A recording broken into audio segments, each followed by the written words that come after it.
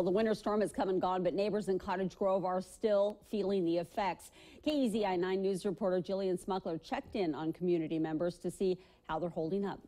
Facebook is what saved our community, and our Pay It Forward page, our What's Happening in Cottage Grove page, that's how we communicated with each other, and that's how we're getting people the services they need. Karen Munsell says thanks to social media, neighbors are banding together after this historic winter storm. We've dug neighbors' driveways out so they could get medicine, get food. The store shelves were empty at one point for lunch meat and milk and bread, and it's been an experience. We're still down, and now we're getting ready for the snow to melt. 18 to 20 inches of snow fell in some parts of town, and not only was there a lot of it, but it was wet and heavy, causing trees and power lines to come down too. People have been coming to this sand pile all day long, filling up their bags, preparing for what's to come when the snow melts. The city is giving out sandbags and sand for anyone who needs it, hoping to hold back the treacherous floodwaters as the snow continues to melt. The city manager says they'll continue to replenish the sand pile on North 12th Street by Dairy Mart.